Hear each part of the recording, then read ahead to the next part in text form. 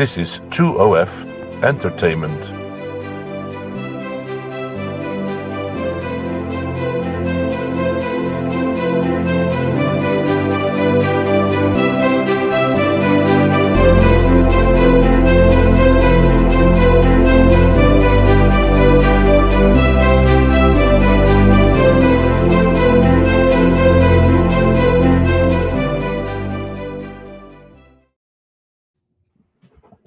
Well, good afternoon, or good morning, good evening, Paul, to you. Good evening, good afternoon, good morning here this morning. Yeah.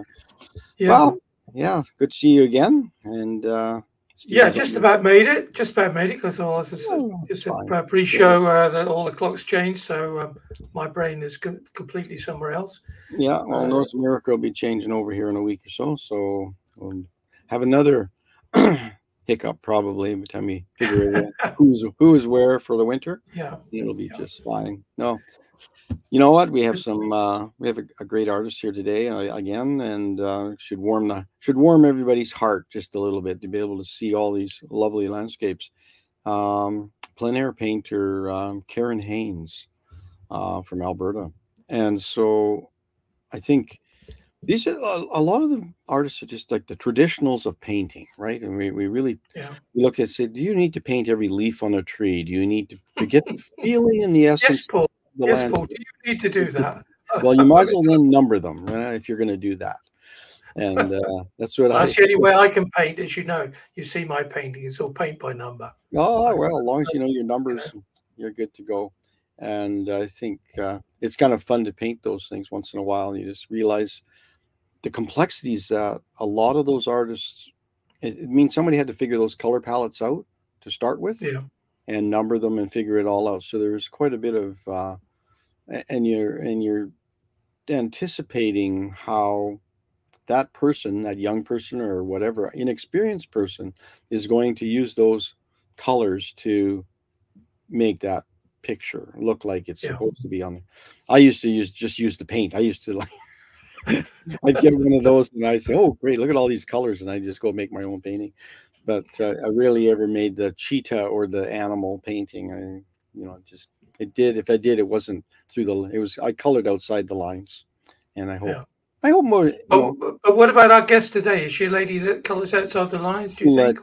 Let's just talk to her. We'll bring her in, and we'll bring Karen in here, and we'll just. That'll be the opening question. Do you color outside the lines? Yeah.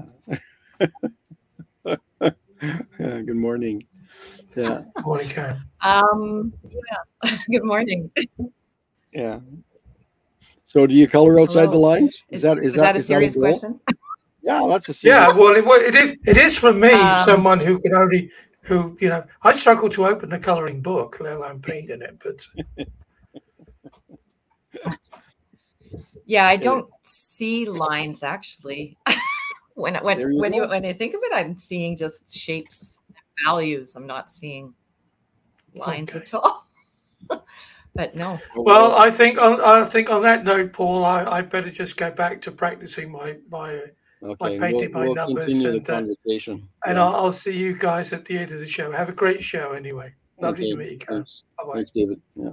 Thanks, David. Yeah. Well, quite an opening question. Do you paint outside the lines? And your response is you don't see lines. So let's just start there. You look for shapes. I mean, that was kind of one of my questions. You're a plein air painter initially, right? I look for shapes and values. We got a bit of I look for shapes and values primarily. Okay. Yeah. We're having a bit of a lag in our sound. Yeah. So I don't know what just a feed that's happening here a little bit. Yeah, I'm hearing. Yes. Okay. Well, we'll hopefully, excuse me. Hopefully, can get through that. So anyway, a little bit about your journey. I guess we'll call. Let's just start there. Just say, where did you start, and you are now at a stage in your life that you now are going to paint, right? You're just. Oh, this is not good. I've been drawing since I was a little kid. I just loved to draw everything. His eye from the side didn't look like straight on. Yeah. Is this working, Paul? Well, or is it cutting out too much? I'm going to get David to put up our images, and then we can just talk in the background. There we go. So the images will be there, and your voice will come through, okay. And you'll be frozen every once in a while. It seems they're getting a bad feed from somewhere, the internet, but as long as the voice comes through, and get a little bit of a lag. So we'll try it and see how it goes. Okay. Okay. So you can continue. So yeah, I started drawing when I was young. And when I was a little older, I wanted art in my house, and decided to take a course to make my own art. And it was very much the masters, how to paint like the masters, right? Which I learned so much, but I wanted a looser look. It wasn't for me to be so tight.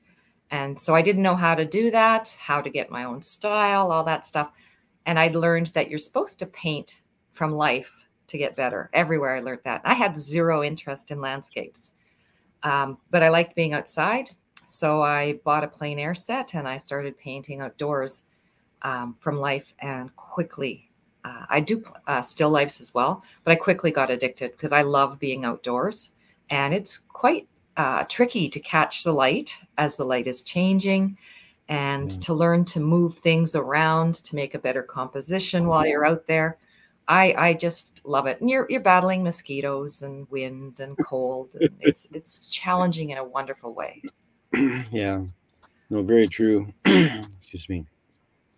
Yeah, plein air painting is, I think it's a thing, not unlike, I think every artist should try and learn how to paint watercolor, just to get the idea of color mixing and those things. The same thing with plein air.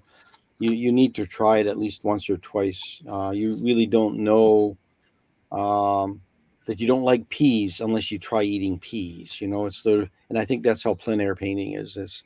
Do you paint in a group of people that of like mind? Did you hear? Do you paint? Yeah. No, I prefer painting alone. I've painted with some people that are really nice, but I have a hard time when talking happens. When I'm painting, I'm totally immersed when I'm painting in the painting, and if there's a lot of conversation, then I'm pulled out of the painting separate. I love to visit with artists, but not while I'm painting, if that makes any sense at all. Yeah. No, it does. Unless the other artist is of like mind. My husband is a painter. Yeah.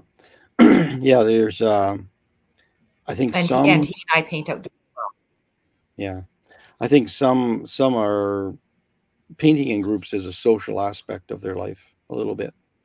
Some paint is for comfort, security, those kinds of things. That when you can paint on your own, that's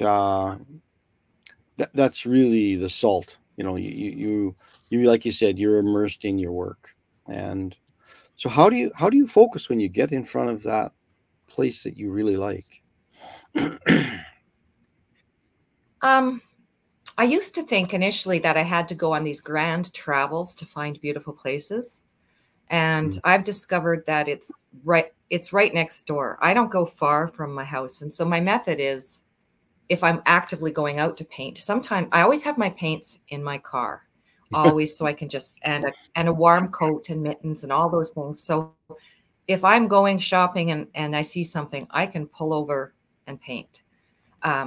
So basically, if I just catch something that catches my eye, it just catches me, and then I have to pull over and paint. So I set up my easel. I have a hatchback RAV4, and I just put the back up, so it gives me shade if I need shade. And I set up my easel there if I can, and then I set up my paints, and I try to get going within like 10 minutes max to paint what I'm seeing. And I see things that are mundane that are not mundane to me anymore. I see, so I can drive a road and paint it 18 different times, aspects of it, but it might just be one clump of bushes or the sky, or who knows, something just looks incredibly beautiful to me on that day. Yeah. No, people can, so I got a question. You got any paint on your car yet? All over. Paint on my car, paint on my, I have a painting jacket, an old work jacket that I always put on because otherwise I'd be covered in paint. But typically my face is covered afterwards. And yeah, I get paint everywhere. Yeah, it's one of the hazards. Yeah, you haven't lived until you painted in about a 40 or 50K wind. And trying to get behind a vehicle somehow to get out of the wind and trying to position yourself. It's a challenge. But there's no mosquitoes on those days usually. But yeah, no. But if it's too windy, like I've had my easel blown over many times, and it's aggravating. And when it's really bad, I actually have to hold on to the easel. I even have it weighted, but I still have to hold on to it. So I'm like painting with one hand and holding the easel, trying to clean my brush, and so it's challenging. Interestingly, sometimes when I'm forced to work more quickly, I like some of those paintings best because I'm, again, not taken up by every leaf on the tree. I'm just trying to capture what I deem as essential, what I want to capture for that scene. Yeah, I have a dear friend now, quite elderly, but she used to strap her canvases to the side of her car. And wow. And her car was called Old Paint. They used to call her. And she would set up in the middle of inner city somewhere, and she would paint, and she'd just take that car everywhere. But she'd tie her canvases to the side so they didn't fly away. She was quite inventive in doing that. So I think you can do a lot of different things. You just have to be resourceful and figure out what are you willing to put up with, to get what you want, right? It really comes down to that.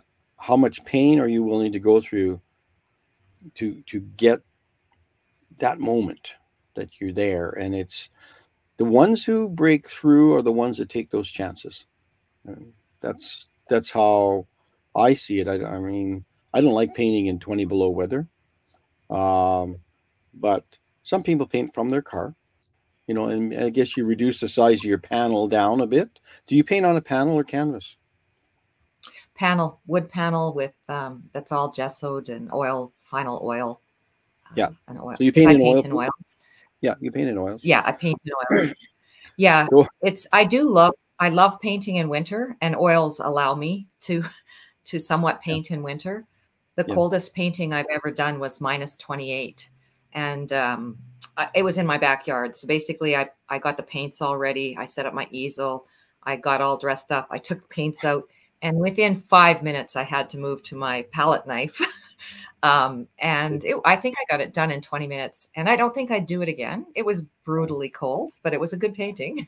So it was worth it. Yeah.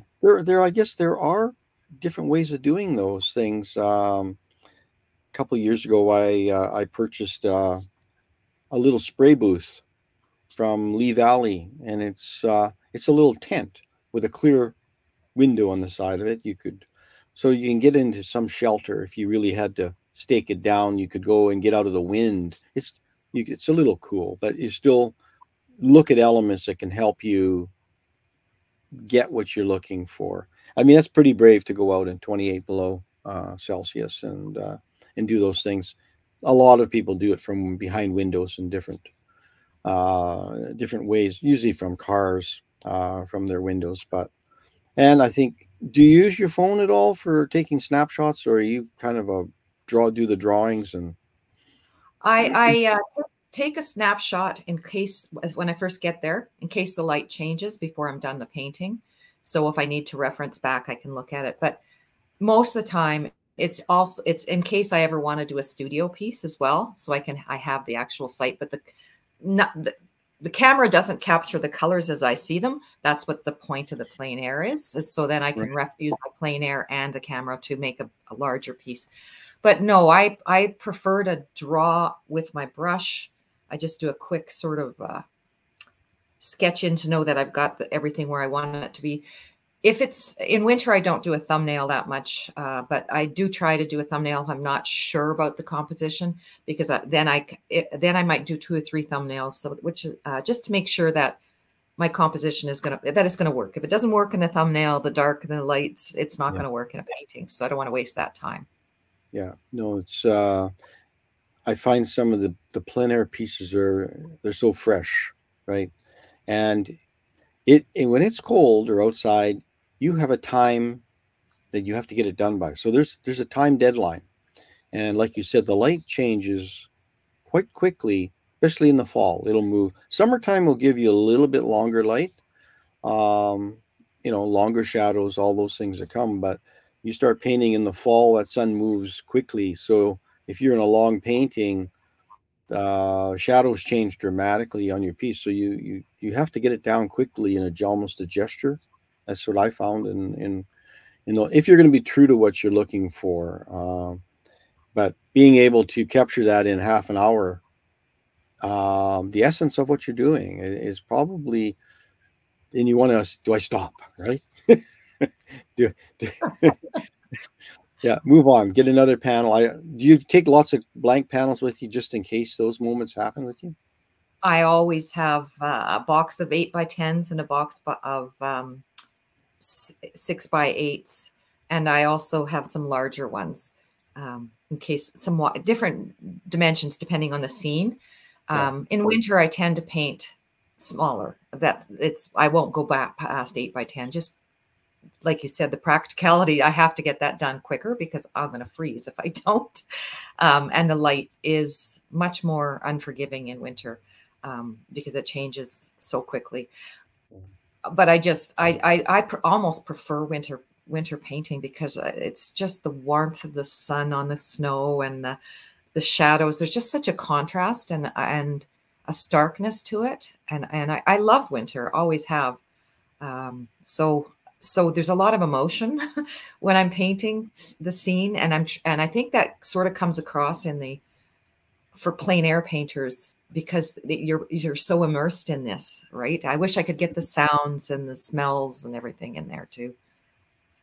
This is not a winter picture, but we're moving some pictures along as background for people to look at when we're. Did you want to speak to some of this piece, or you want to go back and talk about that winter piece? No, this is fine. We can. What caught me here? This is actually, there's a highway right here, and then there was a little pull off here into the farmer's field. It was the beautiful sort of bucolic look of this scene, and that patch, the little patch of water on the road up there reflecting the light. Just, I had to stop. So I had to stop and get this down. This is one of my larger paintings, so it took a little bit longer, but. Yeah, it was all about that patch of sunlight on the rain. Yeah, and your eye just goes down that little trail road all the way bang right to it. It's planning imagery in a quick piece is sometimes it's just intuitive and it's instinctive as to what you need to do. I come in from this side, I carry off. Let things bleed off to the left and right. I mean, there's a little puddle of, I guess, a slough or water on the right-hand side, but it's not the most important thing. It tells you about the moment and the place, but yeah, you're trying to circle the eye around, sort of, right? So I move things around when I paint. Like that tree wasn't there; it was over further to the right, but it needed a stopper with that line I wanted to use to bring. And I don't know. I think I sort of think about stuff like that when I'm painting, like even on the brush strokes, you kind of you don't want the eye to be drawn away. So you're right. It's thinking, but it's back of the brain thinking at this point. It's called experience. I think it's intuitive with some. Mm-hmm. You don't have to paint every tree, and you can move things around. You're allowed to do that, But I think it's coming down, is trying to give the moment feeling, right? Even just down to understanding the pulling of the light greens in behind the trees. I mean, there's a horizon line there, but you're also trying to create some depth when you don't have, say, hydro lines or diminishing road. Like this one has a road that diminishes back down to the light, but your eye wants to stop at that little sparkle of water at the end. And so you got to keep your interest up, but only as a painter as well. Your interest first, then the viewer's interest. If you're not interested in it, it moves on into another life form.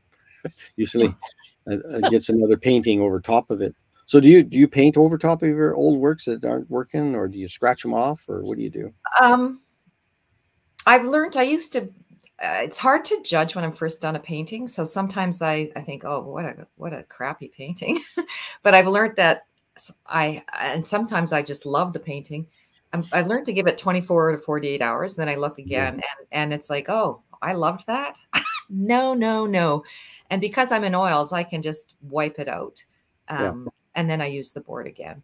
And some really bad ones from my earlier painting I kept, because I learned a lot by looking at it. Like, why is this so bad? So I wanted to keep that as a reference, that I have changed. When you first start painting, you make these leaps and it's like, oh, I'm getting better. And then later on, I think it's harder to know that if you're getting better or not. And so it's nice to have some bad ones. I've got this wall of, they're not in a wall, but it's stored on a shelf of paintings, just to show that there has been some progression. But most of the time, if I don't like them, I've been out there and absolutely hated a painting. And my husband said afterwards, you made a mistake. That was good. But I just couldn't stand it. So I just wiped it right out. And then I let the board dry a bit and paint over it. So you have critique night occasionally with a glass of wine, do you? You put everything up, you and your husband? Okay. Yeah. He's a painter too, so it helps, right? So we tend to critique after the day after a painting. We talk if we go out together. We discuss each other's paintings, but sometimes it's just, again, too immediate. I prefer to wait a day, and then I'm going to see the things that maybe I didn't see in the love of the moment. So even if I like a painting, there's something to learn that I could have changed or could have improved. So I think it's valuable advice for a lot of people. Just don't be too cruel on yourself the first 48 hours. Put it away, come back to it, do another one, go back to it. There's things a lot of times your mind and your body pick up that you don't know at the moment. You're in a moment so deep when you're painting, it's just not there for you to see until later on. And you wonder whether people even see that moment, say when it's framed and you can understand and you want to explain it to somebody, but you go, don't go there. Don't tell people what to see. Please don't do that. Pointing arrow with fingers. But it's sure nice people do spot those moments that the reason why you stopped, why you captured something that your subconscious probably caught more so than your conscious. Exactly. If you find sometimes if you try too hard, it just doesn't work. That's another reason I use my camera. When I think I'm done a painting, sometimes I'll take a picture of it and then look at the picture, and I can see a problem on the picture that I couldn't see on the painting. Okay. And I don't know why that is. I'm always also surprised. I sell a lot of my plein air paintings, and I'm surprised the paintings sometimes that I'm thinking, ugh, I don't even know if this should be for sale. They'll be the first to go. And I'll have ones that I love and it doesn't sell. So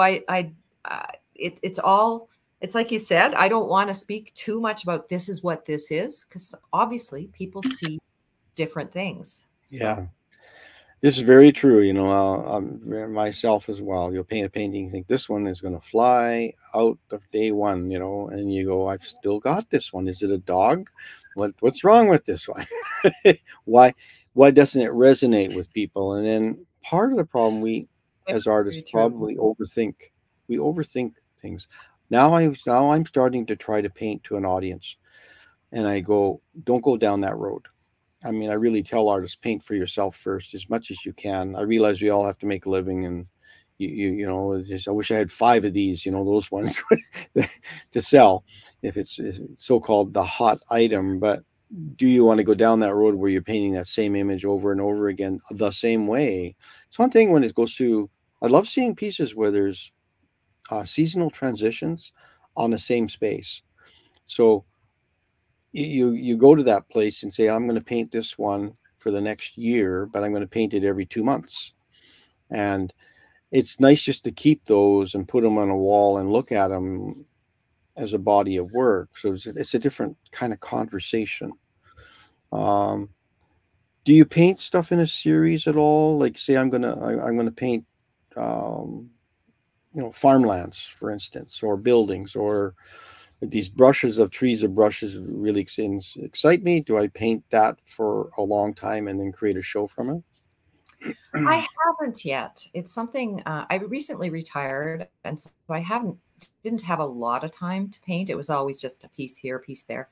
When I painted still lifes, I did do a show or two that was like focused on fruit or food, food related stuff. And actually those did really well. And I have another series or two that I would like to do. Again, that's more studio work inside. But Plein Air, possibly. Plein Air for me, though, is more about, it's just overwhelming emotion in a moment, and gratitude for being alive and for being out there and for seeing things. And so it's almost overwhelming for me sometimes. What happens? It's almost a spiritual thing for me, Plein Air. So I maybe. You know, I like that idea too, and I've liked paintings I've seen of others where they do the seasonal changes. But if it doesn't catch me, if I go back there and it doesn't catch me, I'm going to struggle to do that painting. So I haven't done it yet, but it might be something I would do later on. Yeah, we've had other artists talk about exactly what you did. What they were looking for really was in their own backyard. And he didn't have to travel around the world. We had a conversation just recently with an artist that did that. And I think he painted his favorite spots a number of different times of the year. And you can sort of see there are a little bit of changes. You know, they're not depicting exactly where the hill is or things like that. But it's, so those become your favorite little haunts. So do you have kind of, am I going out from your place? You hang a left and you always go to that. Let's see what it looks like there today. I don't have my favorite haunt. I do have some roads that I was going to do a series of paintings on Range Road 242 because I loved the scenery there when I first started. And I might still someday do that. But I don't go far. I sometimes it's like 4 kilometers from home. Yeah. Sometimes it's literally in my back alley or my backyard. Sometimes it's across the street. It's places. So I take the dog for a long walk every morning, and there's a stand of trees I've painted a couple times just because I see them in the different seasons and they're beautiful. And when I'm walking, if I see something, I'll run back home, grab my car, drive out there, and because I have to paint it. It's just like, wow, I've got to get this. Yeah, you haven't made the backpack for the dog yet to carry your brushes and stuff with you, right? No. I'd like to get a bike trailer, and then so we could just bike because it's local. But typically, it's somewhere within about a 10-kilometer radius. Now, there's exceptions. There's times I go outside that zone. But I think what's important to me is I love living, and I love home. I'm a homebody, and I love the whole earth. But this is, I'm trying to share what I see, what I think is incredibly beautiful. And it can be the scrap of weeds coming up through pavement. Honestly, it's just the everyday stuff that I think we tend to not see sometimes. And it's to me where the magic is. Well, it's a great release, I guess, for someone to be able to do that. Like, I think that fulfills even just an artist, do you occasionally enlarge a piece, like in the studio, to say this one might make a nice big one, or is big important? I don't know.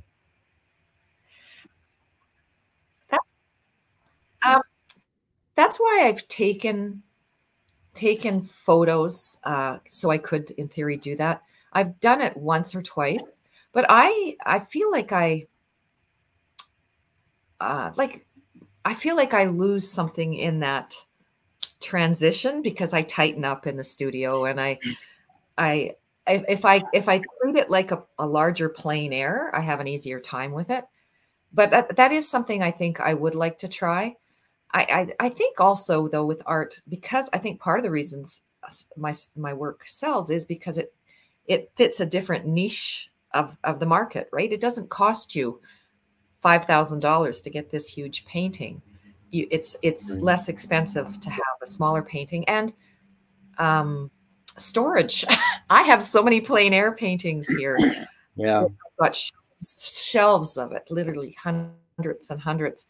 So I think, man, if I did too many large paintings, I'm not drawn to being a large painter, but you know, mid-size, yes, that interests me. That's considered a large painting then when you get up to that big, like mid-size, 1114, 1620, 24 by, yeah, 1620 to me that's large. 24 by something would be 24 by 36 would be a very large painting for me. Yeah. And I know I love people who do really large works, but I love the impact of them. But I always for say me, 24 by 36 is it. When you want to carry this feeling that you're doing here into a larger format, you got to increase the size of your brush. You definitely do. And I do paint with pretty large brushes in plein air, even on a small board. I use a large brush, and I use a very limited palette. Yeah. So. Well, I see you have seasonal palettes that you work through, whether it has your fall palette and then a winter palette as well.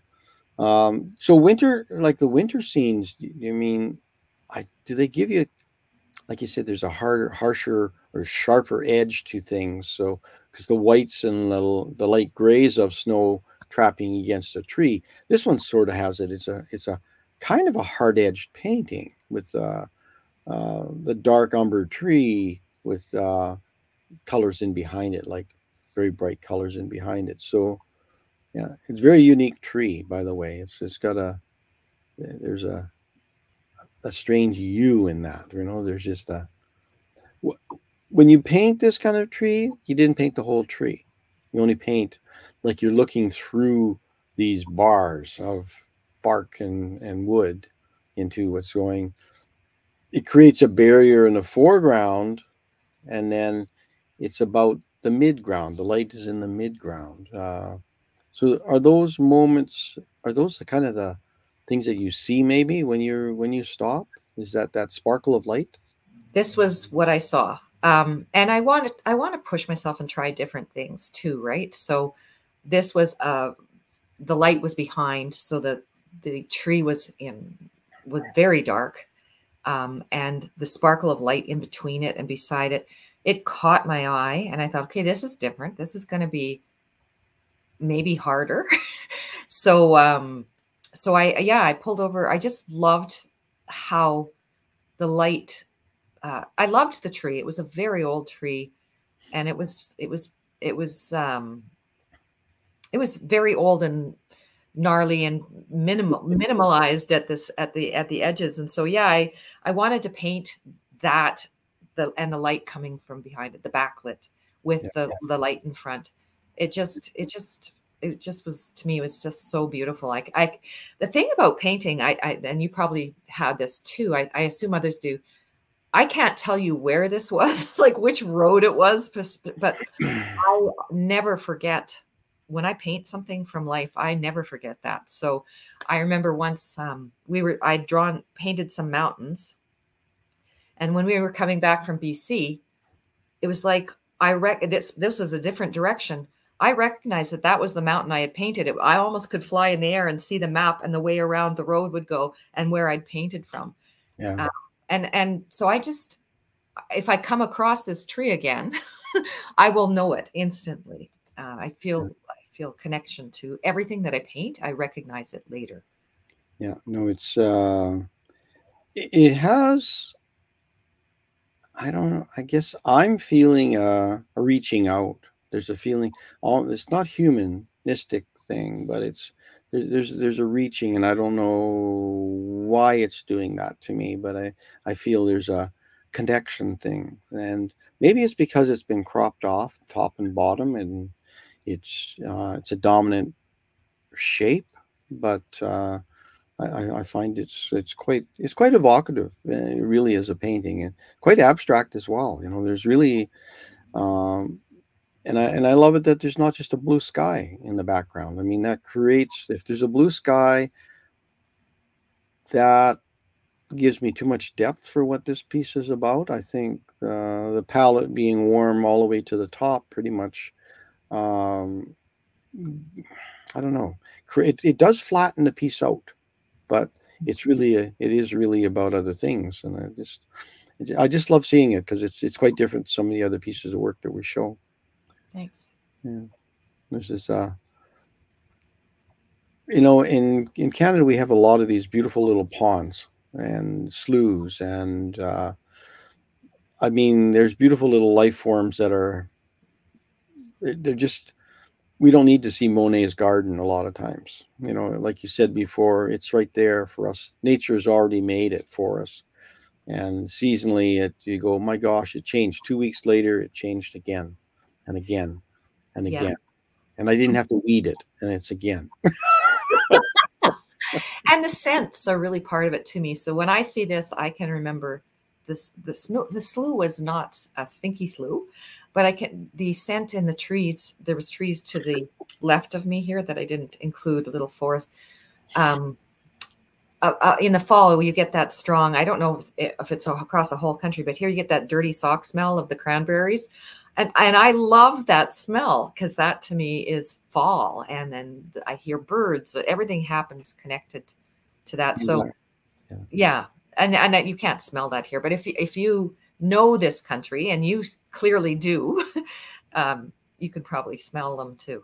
Yeah, the high bush cranberries as they're maturing, but we also get the canola crops that do the same thing, and they have that fall scent that's in the air, and we go through a lot of that. I think.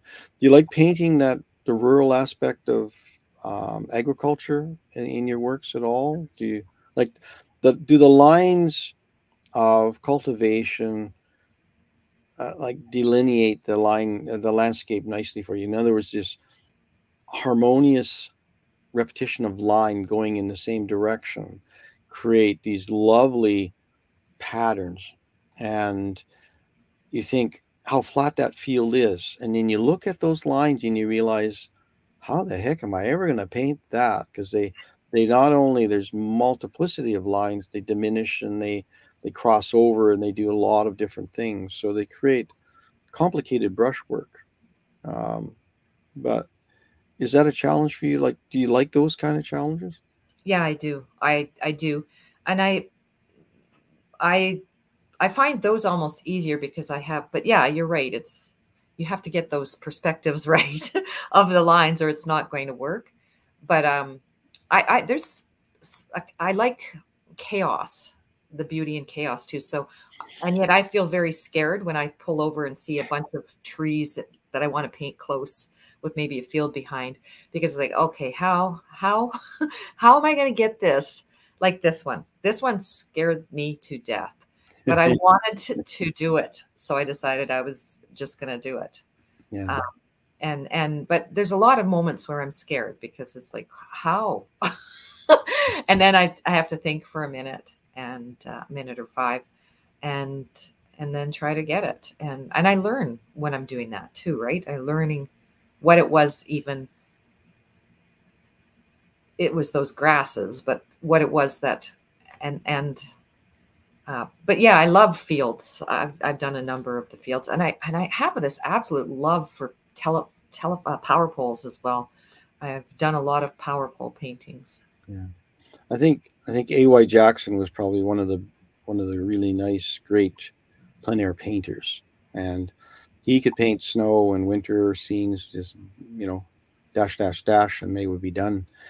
And I think he, you know, painted on panels as well as canvas, but I think his best work were probably done on location, and he traveled all through Ontario and Quebec and the north a bit, and I think even out to the west coast a little bit, a couple of trips. But I think this is reminiscent of that with me when I see these warm light on snow, right? And this one really has a warm, cool feeling to it, and it's a lovely winter painting without it being a cold winter painting. You know, it still can be cold, but when somebody buys one of these little panels, it just adds a little gem to their wall, I think. I mean, it's a beautiful painting. This is the one we opened with. I did a close cut of it, but this is the full image. Oh, how big is this one? 8 by 10? I think it's 8 by 10. Yeah. Yeah, about 8 by 10. How do you carry those panels when they're wet? What do you do? I have an 8 by 10 panel box that I bought years ago, and a 6 by 8 panel box that I bought years ago. So I store my ones that I can paint on in there, and then I put them in there when I leave. Right. If I do a larger one, I have an 11 by 14 panel box that my husband made for me. And if it's an odd shape, I just put it in the footwell of the passenger seat when I'm driving back. Yeah. Hence, there's paint there as well. So yeah, it's always tough. You know, you're lugging stuff around, right? And you, like you mentioned, it'd be nice if you had the bike and the thing that you could pull behind your bike. And I mentioned this elderly lady. I really liked her work, and I helped her make one of those some old lawnmower handles and a bunch of different things, and so she could, and it had straw wheels, and she could take that thing along the riverbank when she used to paint the lilac trees when they were in bloom. And so it was, I think we're a device, right? Artists need to figure out, and I don't know how many paint boxes I've made over the years, and ways of how do I make it better for me? How do I make it, I can do it better than paying $800 or $900 for, and I've spent many hours. Part of it is you like to pull your cleaner on one side and your tissues on the other side, or whatever things you used to wipe with. And now, you know, environmentally, where do you put your fluids and things that you're using so that you can take them back and take care of them properly? So this one, a little cooler painting. So winter, but I think we've all been there. We've seen those trees that struggle, and I see this one. They're holding their ground, and that's all I can say. They're holding their ground, and they, you know, they're gnarly trees, and they got a lot of character to them. And kind of, so these would be probably a poplar tree, I imagine, right? Yeah. They're a really quick growing tree, and if you knock a piece off of it, it'll sprout from that piece, and so you get all these. They get a little all convoluted, and they break off, and they do different things, but they populate the prairies quite a bit. So again, a mid color light, warm light going through with a cool in the foreground, and you know, it seems to be one of your go-to things, and then I kind of like to see that. You love those mid light in the mid ground. The nice contrast between warm and cool, you know, and you can have that even in the wintertime. So it's things to aspire to for many artists. This was a little flatter light, but yeah. It was very flat, but I just loved the way all the bushes came out in the snow, and there were tracks in the snow, and it was getting closer to spring. Right. But it was quite cold still, and so I just I just was taken by that. And again, I love those scruffy grasses that come up through the snow. Yeah, I guess I'm saying one of my favorite pieces in this is right in the middle, that you know, the I don't know if people can see the mouse. This piece in here, in the middle. It's just that beautiful umbers and siennas, and then you pull just a little bit of white in behind, and that snaps the page. And they said there's a. Do you ever do like croppings where you'll do this little thing, or you made any cropping devices that you can find some other paintings within a painting sometimes. This one feels like it's on the shore of a lake, you know, a little bit, but it's not. It's probably a field. Yeah, it's a field. Yeah. But again, I was painting. I paint most of my, because I drive, most of my paintings, and I feel safer having my car near me when people can be around. You know, I paint by myself, and I get painting with others because I've painted for years, like a decade, and I've only had 2 scary times, but I still feel safer because of that, having my car there. So on this one, I was high. The road was high because there is, just to the right of those trees, there's a body of water. Right. So it was very low ground, but yeah.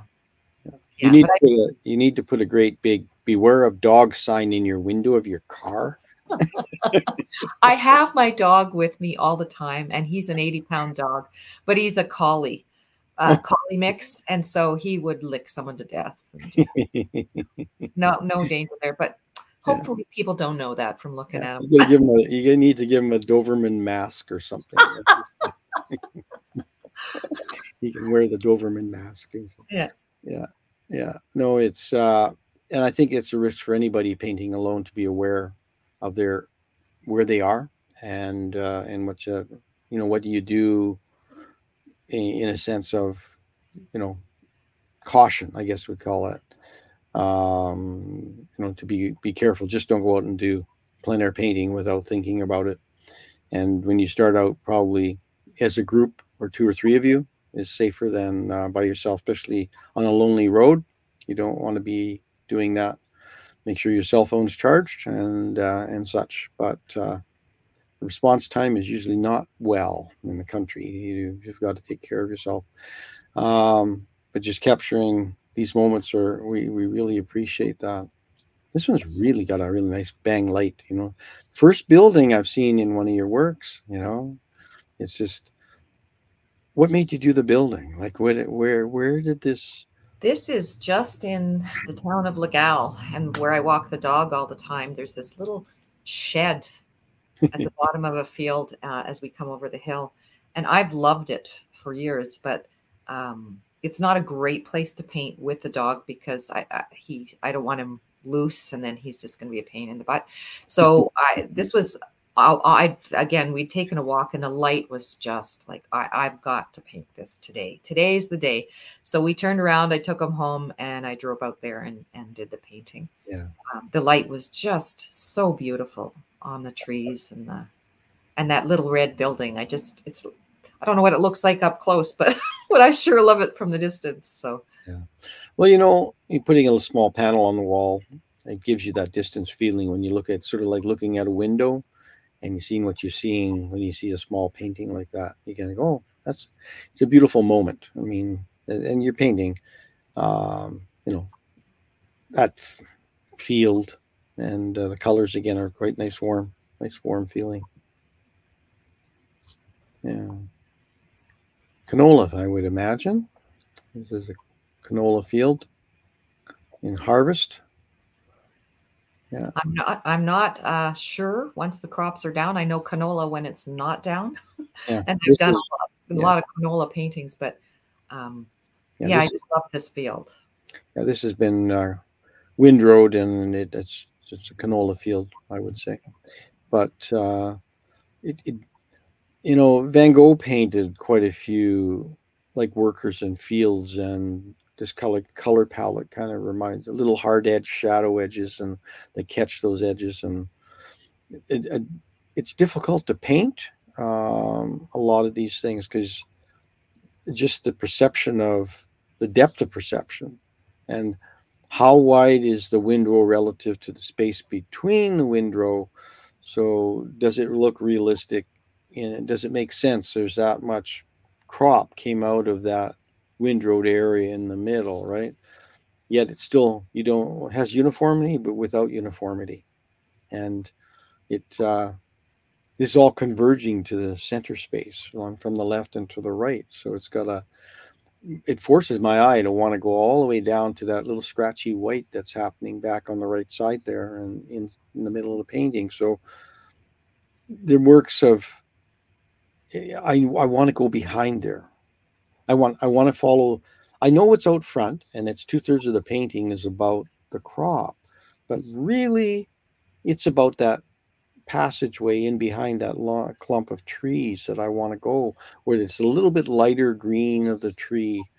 I call these August greens. That's kind of the way I call when they start getting darker. And I love that. I love that way that my eye wants to go there and discover what is there. And you've left a big question mark for me. Is there more crop like this? Is there what view am I missing, by not going down there? But it's a lovely piece, and it's a bold piece. And that's, when you paint these converging lines and that strength, it's got to be held together with something. And I think you've done that really nicely with the greens have really laid a horizon line at the top of that hill and put it in a really nice, so lovely.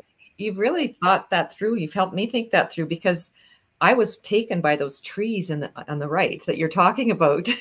That was when I was there. That was what caught me, but I had to get the field in to get there. and I loved the field too, but it was really difficult to paint this because there's different hills and little dips. So it wasn't, is this going to read as going back? Because I can see this and my brain is saying, but that line should be going here. But but it was that clump of trees, and just in behind it, that was what was capturing me when I was painting it. I'm glad you didn't paint all the little stalks that were diminishing in between. You just indicate what's going on. What it does, if you do that, it complicates the painting, where the viewers can confuse what is the most important thing. And I think you, as a plein air painter, and the time, you just paint what you feel, and it works out. I mean, it just, you say, I don't have time to paint every one of those little stalks. No. Move on. Yeah.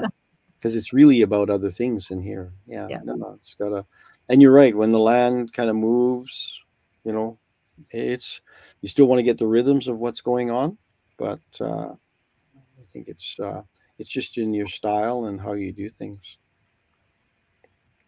Yeah, this is a little bit of rougher country here.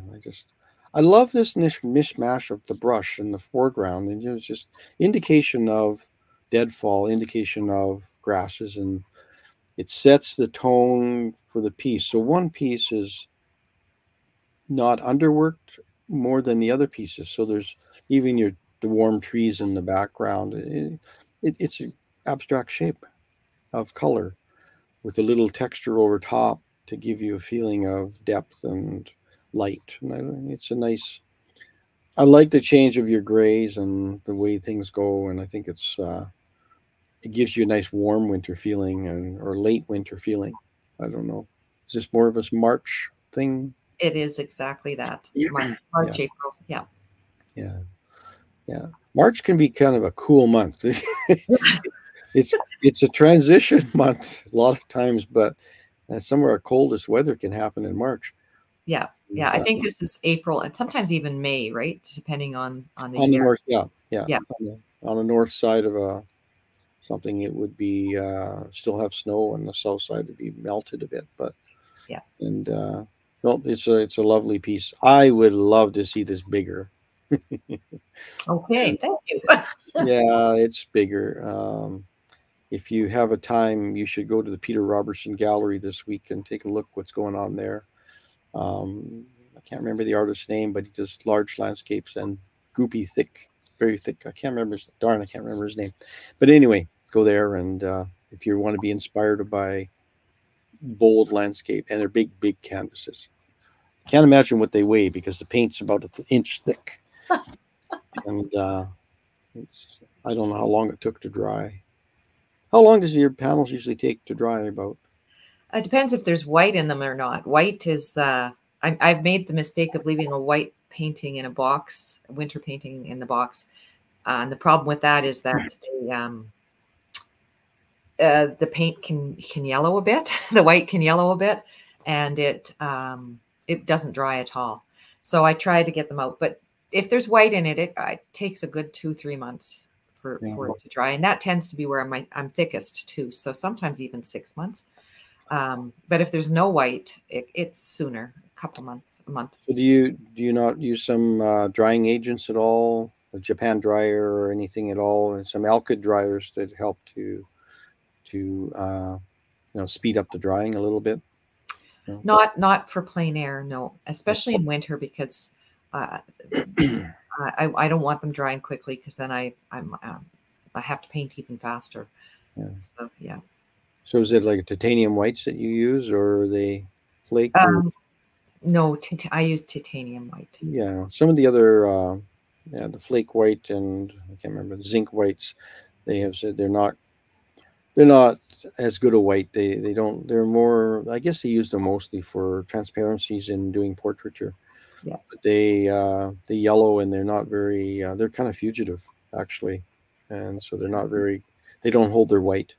And they found that over the years. So I don't know whether so-called golden or some of the other ones have perfected in making it better, but most of us tend to use titanium. There's a titanium white that I try to buy that I can't remember the name of the brand, but it has no zinc in it.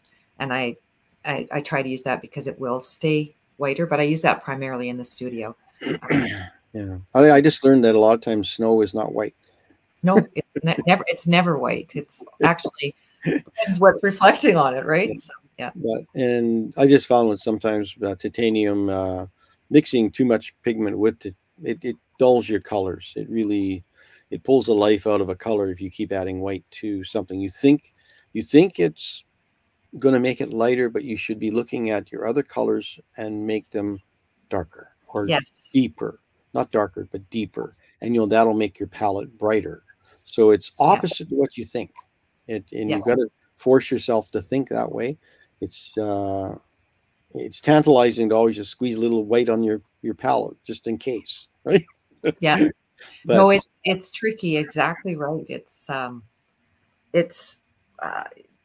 everything's relative to each other. So that's something that took me a long time to learn, is that you have to make things darker, or like you said, deeper, more contrast, I think. More to make that white that isn't white pop. Well, we're like looking at this little panel right here. What makes it pop is the overprint of the blue over top of the snow in the foreground. So you've created a cool entry into the painting. This one is the larger painting, but I just took a snippet of it. This of a road, but it's really about, there's 3 or 4 planes in here. There's the blue and the midground, the trees and the sky, and they're very abstract in the way they look. So do you paint mostly horizontal formats, like 810s that way, or do you do any verticals at all? Like this painting right here, vertical. I do some verticals, yeah, but I mostly horizontal. Yeah. I just find them personally more pleasing paintings usually. Mostly horizontal. But when I'm trying something different, I do a vertical. And sometimes when I'm wanting to capture, so those dark trees, if I'd wanted it to be about, to get the whole tree in, I would have had to use the vertical. You just keep adding panels. Have you not seen some of the masters' paintings, and you can see where they've actually stitched canvas onto them to extend them, because they go, I need to have an idea that I better expand on, and they add a piece of canvas, and you can see where it's been added on. So they didn't have their really good little thumbnail done before they started. So much for the masters aspect of them. But I think I started doing diptychs and triptychs, and you say, I could add another piece on, and they're just panels that are banged up against each other. or spaced apart, whatever you want to do. But it's a way of expanding things and having fun with them. But anyway, it's been great. Our time is pretty much up, and I'm going to hopefully our host David. Oh, there he is. He's got some questions. And yeah, well, just to expand the panels, I thought I'd join you. Yeah, you didn't fall asleep, I guess. No, not this time. Not this time. Well, yeah, well. No, it's just enjoying all the really vibrant colours. And of course, it's always my job or our job then, because Paul's way too polite to ask, Karen. But if we wanted to purchase one of your wonderful paintings, what sort of price range are they situated in? The 8x10s, I believe they just changed. I believe they're $420. I could be wrong. And the 9x12s are like $450, and the 6x8s are in the $350 range. There you go. Very reasonable. Yeah. And very reasonable. That's a lot of color on your wall for not a lot of bucks. Yeah. Yeah, a lot of color, not a lot of bucks. Whatever that means, you can have that. Yeah, I'd love to see a nice white wall with 1 or 2 paintings on them. That would be just lovely. Yeah, but actually, a lot of these kind of paintings can be, if they're that kind of size, they make a little four little groupings, and it kind of has a nice seasonal look about them. It can occupy the same amount of space as a large painting and actually have more conversation in them. Especially if these 4 pieces are actually connected in conversation somehow. Yeah. So I think that's the wonderful thing about certainly like this sort of art with these huge splashes of color is to just keep your rooms to as minimum as possible, and then you add this artwork, and your whole room comes alive. Yeah. And I think people are just obsessed with painting the walls all sorts of weird and wacky colors, and yeah, I've always been sort of trying to keep it as light as possible. Yeah. And let the paintings do the talking. Yeah. Don't buy cushions, buy paintings. and on that note, thank you so much, Paul. Thank you so much, Karen. I'm going to wind up because we're coming up to our hour mark. It's been an absolute joy to listen in to the conversation and to enjoy it. And I hope everybody else has as well. Paul has a new guest every week on Canadian Art Today.